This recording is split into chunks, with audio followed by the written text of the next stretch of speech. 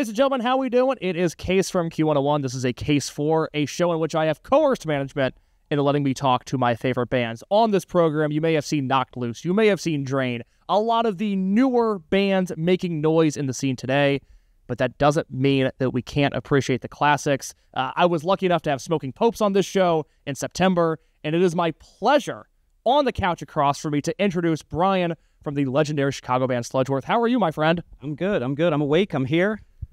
Is it early for you? Is this an early morning? No, actually, I was up at 4:30. I was at my shop at 5:15, and then I came home, showered, and came.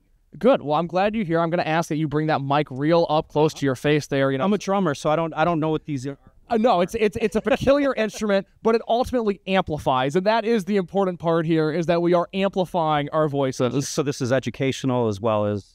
We have on the tags, it's comedy, it's music, it's educational. We're learning here. Great. I'm learning something every day. Well, we're going to learn a lot because I want to jump right into it. My introduction to your band, and I'm so curious, I want to know all about this day, is as we're speaking right now, we're preparing for the news of 2024 Riot Fest and all the changes and bands and everything. We're so excited.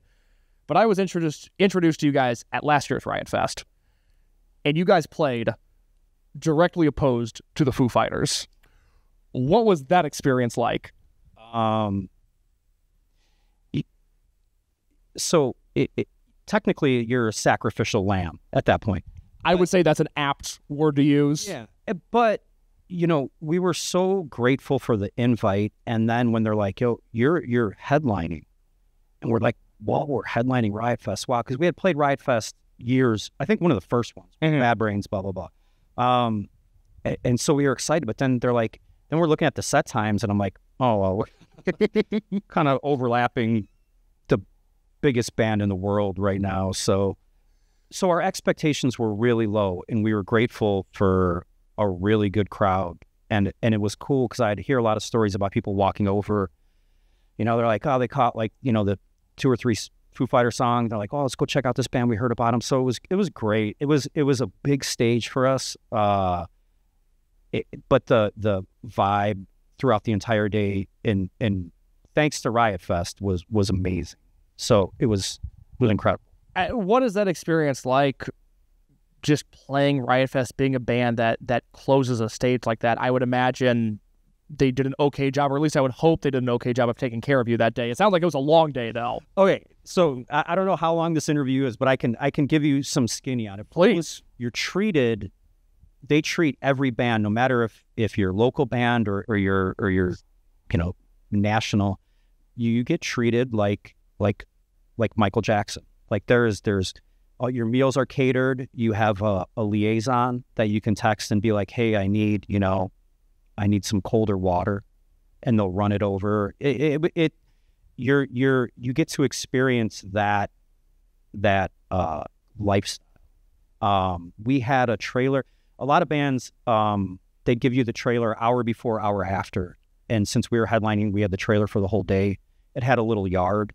We sat around, we hung out as a band and some of our family. It was the most amazing experience of and I played a lot of shows. I mean, from Screeching Weasel, all the way. It was the most amazing experience.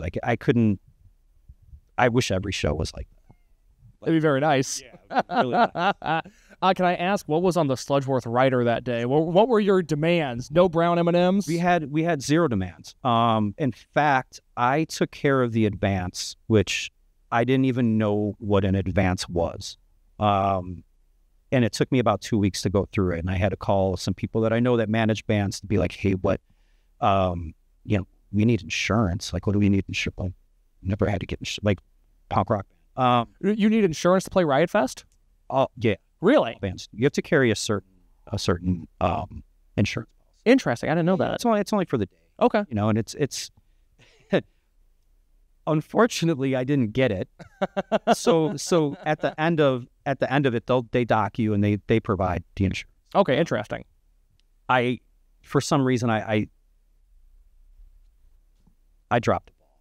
So I cost our band a little bit of money, but it's all right. But we had no rider. We had, but pretty much anything you want. I mean, all our meals were catered. We had 3-day passes for the whole weekend. Yeah, it was wild. Usually it's like you get like, you know, you pull up in the venue and they're like, here's like a old 6-pack of like hams and like 2 bottles of water, and you know, you might get bed bugs from the couch if you're lucky. So it was pretty smart. Who did you run into that weekend that you liked seeing? That was a loaded weekend. I feel like last year's Riot Fest in particular was a pretty special lineup. Okay, so on day of, I caught a little bit of Quicksand. I caught a little bit of the Breeders. For me personally, that's about it. Okay. Played a lot of pinball. Day 2, though, I caught, you know, we kept running into Corey Feldman, too. Ooh, how was that? Super cool. Yeah. Super cool dude. You know, people have a perception, and he has a perception of himself, don't get me wrong, but like I'm a pretty good judge of character, and he was pretty genuine. Now, granted, he's a genuine weirdo, but all my friends are weirdos, so it's par for the course. So bumped into him like crazy. Insane Clown Posse were super cool. The best. In fact, I ran into the one dude at catering, and I'm like, hey man, I just want to thank you because we're using your lighting rig tonight. And he's like, oh, I feel sorry for you. And then when they played, I don't think they played the next day, and they were super cool. They wanted us to spray Fago, and we were interested at that point. But it was cool. So on our day, I saw the Breeders, I saw Quicksand, I saw AFI from Side Stage, which was only cool because I was about 8 feet away from Robert Smith. I was going to ask if he ran into Robert Smith. Did you say anything to Robert Smith? Don't say anything. What can you say? Just clam up and you look at him and you're like, in fact, it was Joe from Rise Against smacks me. Oh, I got another funny story too. He smacks me and he's like, and he points, and it's Robert Smith watching him. And my jaw dropped, and then I turned into like a 13-year-old girl that just saw like Taylor Swift. So Joe is with the drummer from, what's the band from New Jersey? Did a song with Bruce Springsteen. Gaslight Anthem. Gaslight Anthem. So he's like, hey, this is my friend Brian. He was in this band. They were a big influence on us, and he introduced me to this guy, and I'm like, oh yeah.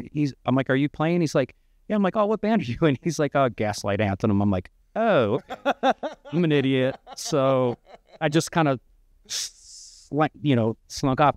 But after that, Davey from AFI was doing yoga next to me, like stretching before the show. Like I'm leaning on like a case, and he's doing these like funky stretches. And the only thing I could think of the entire time was, God damn, this man smells amazing. Oh, amazing. Did you smell it? No, I did not smell AFI. He smelled like, I was like, I mean, listen, to be the only thing that I could say about Davey from AFI was that he smelled amazing yeah.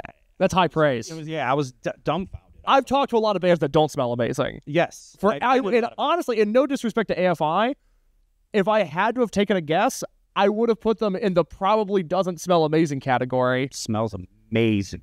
Like I was this close to being like, dude, what are you wearing? Like, because this is like a chick getter. Like this is like my mom would be like, oh, so it was that good. Really? Yeah. Wild. That's good to hear. Yeah. All right, I like that. Let's go back in time. Okay. You've got new music out now. We'll get to that at the end. But let's go back in time because I admittedly don't know a ton about your origin story. I'm curious as to how you started playing punk rock. Okay, so me and Dan, our singer, were in a band, a really crappy punk rock band called the Subverts. And then and Dan was friends with the guys in Screeching Weasel. And Dan comes to practice one day and says, hey, their drummer can't tour for the record. Do you want to do it? And I was like, well, yeah, of course, I was 14 going on 15. Before you continue, I love this era of punk because I feel like now, like kids are still into it, kids are still playing, but not that young. And I feel like when you go back to mid 80s, late 80s punk, it's like, yeah, I was 14, I was writing all these songs. I think that's the coolest thing in the world. We didn't have video games. We had phones. We had nothing to do. Like either you were going to like get arrested, do drugs, or you were going to like play. Or all three. Yeah. And sometimes that happened. But so anyway, so I said, yeah, I was going to do it. They gave me a list of songs to learn. And then the first tour was right around Christmas break. So it kind of worked out with school. So I told my mom, and I went to a really crappy Chicago high school. And I told my mom, I said, hey, I'm going to go on tour with this band. And she was like, well, what about school? And I said, well, it kind of overlaps a couple weeks. She's like, you know what, just go, because you're going to learn more on the road than you will in that high school. That's the coolest mom ever. My mom was the coolest. And this could be a 3-hour interview because everything started in her basement. And even to this day, at our show at Beat Kitchen, she was like, so can I go? And I was like, she's 81. My mom wants to go to the show. We'll take care of her. I would, but it's Beat Kitchen. It's real small. I was going to have her sell merch. Oh, yeah, exactly. She can hide behind the table. So I'm thinking about it. It's just that it's hard for me to be in the moment if I'm worried about it. Yeah. She was at our reunion show at Cubby Bear years ago, and but a friend of mine was a bouncer there, so he was like her personal security, like big monster. So I was cool then. This, I don't know, 81, it's different. That's tough. I mean, she's a very vigorous woman. If she crowd surfs, I promise nobody will drop her. We'll all take care of her. I'll tell you, my mom is the type of mom that might at 81. So she'll direct the pit.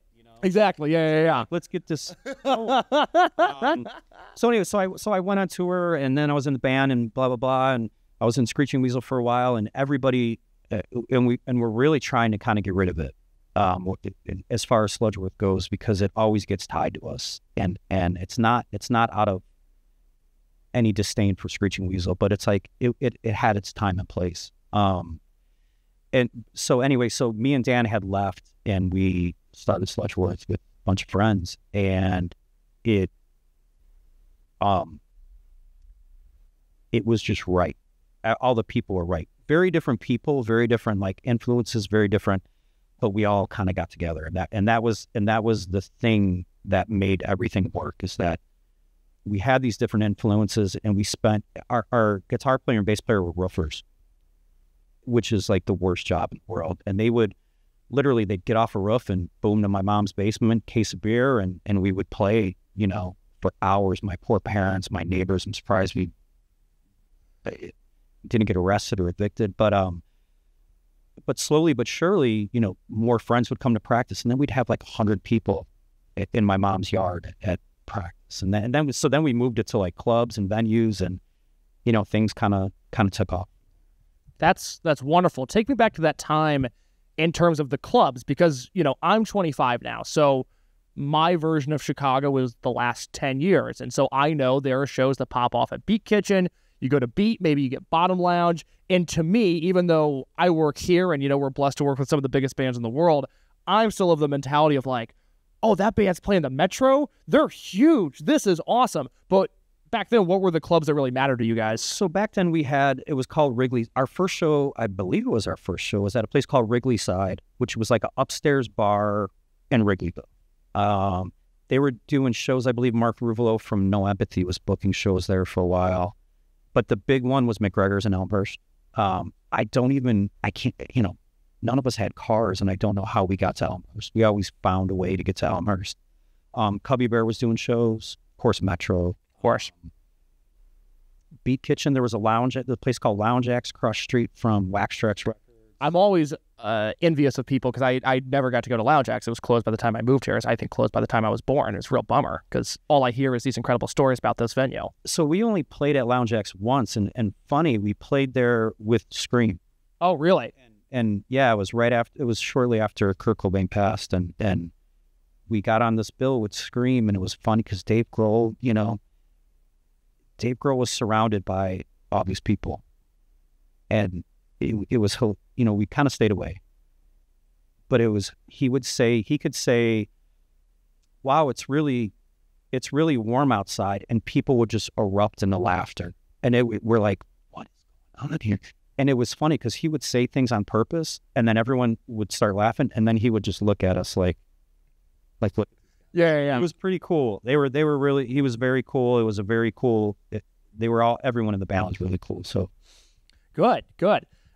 I'm glad you brought up that show, because I'll ask you this question and then I'll let you think for a second as I tell a a Braid story, actually, not a Smoking Pope story, and then I'll let you hear your answer so you can think about it. But I was talking to Braid at Riot Fest, oddly enough, last year, and I was asking them, okay, what were the shows that you were on that you look back now and you go, this is an insane lineup? You know, nobody cared in 1994 or whatever, but looking back now, and they told the story about the time that Jimmy Eat World opened for them and blew them off the stage. And Braid kicks ass. They're an awesome band, but they were like, oh man, we were in the wrong order here. We should have been opening for Jimmy Eat World at this time. I have two. Let's hear them both. That's going to blow Braid's out of the water. I'd love to hear them. Sludgeworth, on tour, Philadelphia. I'm too young to go into the bar until we play, so I have to sit outside the bar. I'm sitting outside the bar, a 15-foot truck pulls up. The promoter comes out and he says, hey, listen, there's a festival in town. This band is going to do a one-off show. They're going to play before you. I don't care. You know what I mean? Like, I just want to get it. It's cold. Like, I want to go inside. It was Tool. Oh, okay. So Tool opened up for us in Philadelphia. Tough act to follow. I snuck in. I'm watching Tool. I didn't know anything about Tool. I didn't know what they were. But Maynard singing, literally there's 15, 20 people in the venue. And anywhere he looks, we would all shimmy over and get right in his view, and then he'd look somewhere else and we'd shimmy over just to be like stupid kid. Oh, I'm sure he loved that. I'm sure he was really understanding of it. And then another time we played Metro, and somehow Chevelle played before us. Really? Yeah. So that was a weird. I don't know what the situation was, but yeah. And I was like, wow, those guys are sweethearts. Yeah, they're really, really nice. So that was cool. Yeah, those are the two. Yeah, no, those are great. Tool's a tough one. I'd hate to be in the wings going, all right, I guess I'm next. Yeah, it was. I mean, but it was the 90s. I mean, I don't think that. I mean, I think they were on. I think the festival was Lollapalooza. Oh, really? Yeah. Interesting. One of the early. That's awesome. You know, I don't think anyone knew who Tool was, but look at them now. Yeah, they found out. Yeah. There you go. Speaking of Chicago music, I'm just curious because, I hold you in great reference. I consider you to be incredibly, obviously, knowledgeable on the scene that you grew up and fostered. For the younger people watching, the younger people listening, your 30 and under crowd, is there an album or two that you consider to be essential Chicago punk that everybody needs to go out of their way to hear? Yeah, I mean, every record by Naked Raygun. Yes, that's fair. Were they the top dogs, like, when you guys started playing at Sludgeworth and then obviously into Weasel? I mean, who were the bands that you really tried, like, oh, man, if we could only get on their level? You know what? None. We were these north side, like, hillbillies just doing our own thing. If you see the Sludgeworth video for Together Not Together, we never had, like, shirts on or shoes. We were, like, the weirdest hillbillies, like, playing this, like, pop punk music. And we weren't trying to be anything. We weren't trying to be anybody.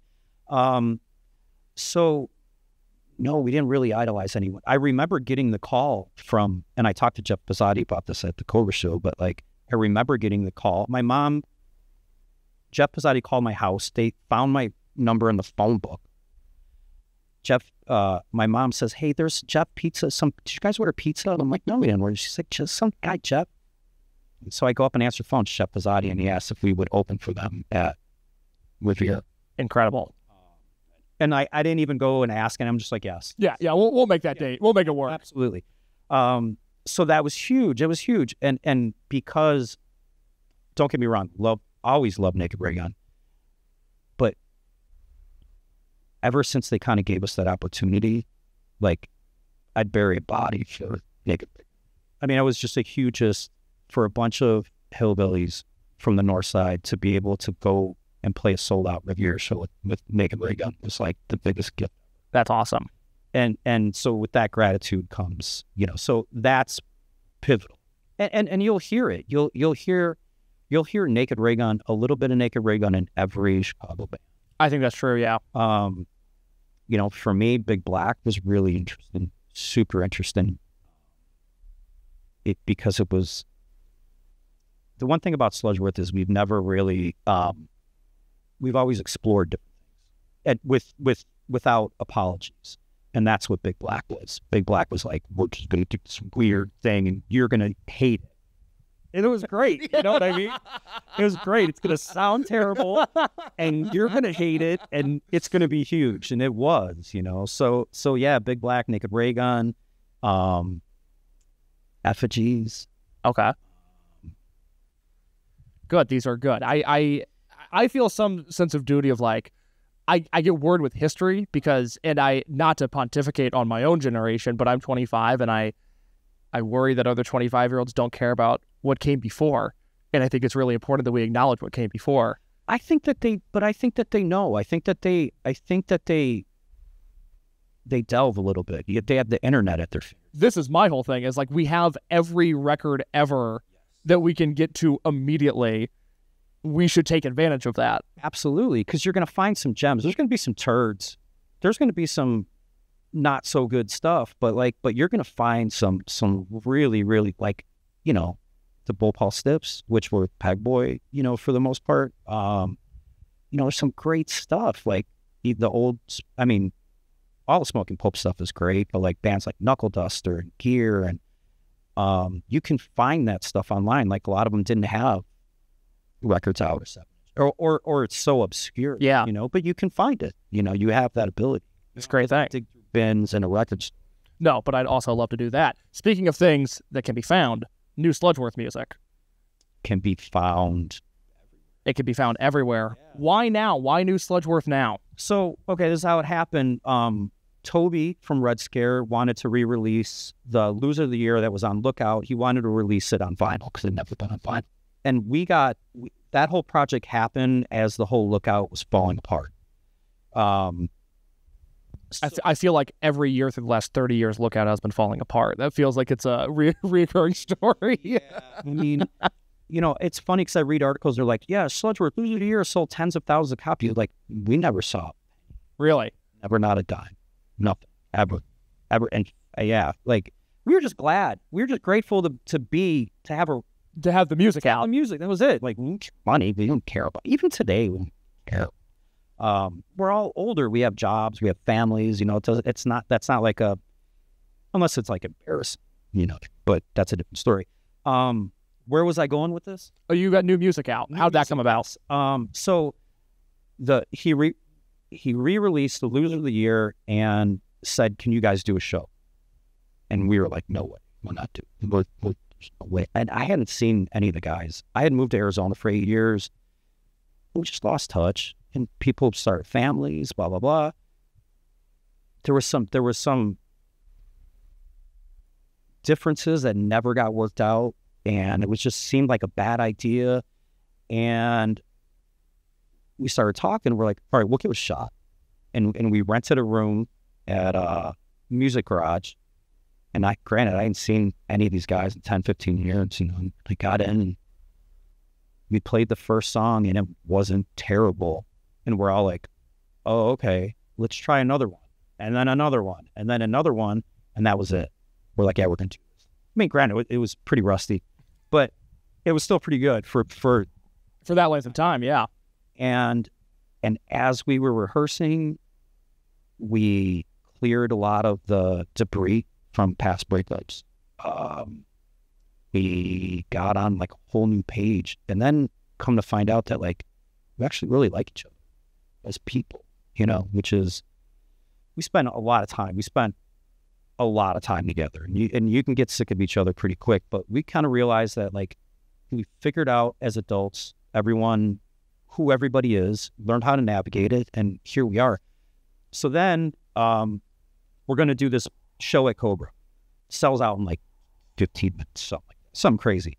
And we're at practice, and we write a song, a new song. And somebody told Dan, they're like, hey, we got this, you know? And Dan's like, dude, I don't know. And he's like, well, send it. because he lives in downstate. So we sent it, and he sent back the vocals. And we're like, okay, we're doing this. He's like, yeah, it's really good. Oh, good. And that was it. And then we wrote another one and another one and another one. Now we'll be recording a new record, full length, in September. Has that been said anywhere before? No, I'm probably not even supposed to say anything. But here's the beauty of Red Scare and Toby, because I love him to death. There's no contract. Toby will tell you what he thinks is a good idea and what's a bad idea, and you could do with that whatever you want. And you won't be penalized. That's wonderful. But I trust the man. But it's no secret. You know what I mean? I mean, you don't put out, after 30 years, I'm going to put out 2 songs and be like, see ya. Right? I'm pretty lame. So no, we have the material, and we're going to do it, and it's good. If it wasn't good, if it was garbage, listen, we know what's good music, what's not good music, and it's good. Look, I've seen a lot of washed bands, and if Riot Fest was any indication last year, a lot left in the tank with this band. A lot left. And we're in such a great place because we have nothing to prove. It could totally flop. Everyone could hate it, and still going to go home. Yeah. Like, I don't have to impress anybody. We don't have to impress anybody. Yeah. It's like the best place to be in a band. We're not trying to tour. We're not like, we couldn't get in a van and do it like that. Like, I mean, we could do one-offs here. And like, we went to Milwaukee with Smoking Popes. Time of my life. Good. Time of my life. The best guys. The best guys.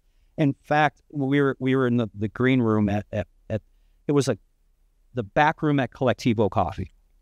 It's gone now. This was one of the last shows there, but their green room was like real cool. It was real hippie, comfy, like coffee everywhere. And I'm backstage with all the wives of the girlfriends from Smoking Popes, and we're talking about yoga. I'm like, this is the weirdest. This is the most rock and roll thing in the world. And you guys go, hey, if you like yoga, check out AFI. That dude smells good. Smells good, and he's limber. He is a limber man. All right. Well, under normal interview circumstances, I would say, well, now's your chance to plug the Beat Kitchen show you have coming up. But that show sold out immediately. Immediately. And the great thing, this is the beauty of, for one, we have never played with the Bow. That's crazy. Crazy. And I love Daryl dearly. He is just the kindest human. Secondly, my son's band is opening. What's the name of that band? The name of the band is Feral Tap. Shouts out. And he played every show with Sludgeworth. He played a song. Yeah, I remember at Riot Fest. Yes. It was killer. At Riot Fest, at Cobra, Milwaukee, Bottom Lounge, played it. And so I'm like, dude, they're gonna fire me. They're gonna hire you. But I'd still have to pay for you to eat. So this isn't gonna work. So you got to start your band. So he started a band with our guitar tech and the guy who fills in for vocals because Dan's in. His name's Mike. He's been with us. He's known our bass player since they were babies, like forever. So he would sing while at rehearsals, just vocal cues, blah blah blah. So him and my son got a room and they're like, we're gonna jam. And so like they're doing the thing, and I'm like, killing time, costing me money, whatever. But then he plays me the song, and I'm like, oh, you guys are like for real. Like you guys are like actually like you're good. And so now they're just doing their thing, and they're we'll be opening up for them soon. He will be on this couch very soon. Very soon. And I hate, and it's like I don't want to like build it up because it's my son. I'm building up because it's good. Because even if it's my son and they suck, maybe you should try skateboarding. Be sure to hit the books. You know, I don't know if this is the career for you. Maybe you should try, I don't know, man, computer programming. Yeah, I hear that's a good industry right now. Yeah. Something coding. Yeah, come on now. But yeah, no, they're good. So it's going to be fun. Are you coming to the show? I'd like to. You're there. I mean, you're regardless. Have you been to Beat Kitchen? Of course. Yeah. It's really hard to maneuver, isn't it? It's a tight room. It's a tight room. I was just there. There's a great new emo artist. His name is Harrison Gordon. He's got a full band, but his name is Harrison Gordon. He's from Normal, Illinois. I was just there for him. He sold it out. It was his first time headlining that venue. It was tight room. But it can become chaotic very quickly. That's something I love about your show here is that I live in a world of metalcore. Like wow. I'm sorry to hear. That's my jam. Like, I don't know anything about, like, I've been in this like metalcore thing for a while now, so I don't know about bands. I don't know about like new bands. But then I see them on here and I'm like, oh, I'm gonna check them out. I'm like, oh, it's really cool. Like, it's the weirdest thing for me to be into, but it also kind of no, it doesn't prevent me. It actually opens me up to a lot of new stuff. Good. And so, yeah, like there's been you've had some artists on here where I'm like, oh, check that out. So I appreciate that. Yeah, thank you so much. Well, I will be at the Bee Kitchen. Yes, you will. I'll see you there. Yes, you will. Anything else? I'd like to see my mom.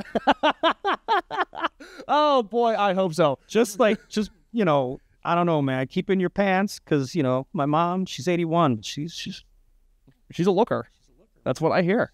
Is there anything else before we go? Check out the single. Check out, and if you can, we have one more show coming up in Chicago, and it'll be in the fall, and that's all I can say. Oh boy, and it's a festival. All right. So I don't know. It's pretty simple math there, right? Festival, fall, like you do the math. But until then, I can't really say. Right on. Well, Brian, an absolute pleasure. Thank you so much. This was a lot of fun. A Case 4 on Q101. New episodes every Monday on Q101's YouTube channel and its own podcast feed. Again, Knocked Loose, Drain, High Vis, Smoking Popes, and now Sludgeworth can be added to that group as well. Brian, thank you once again. Thank you so much.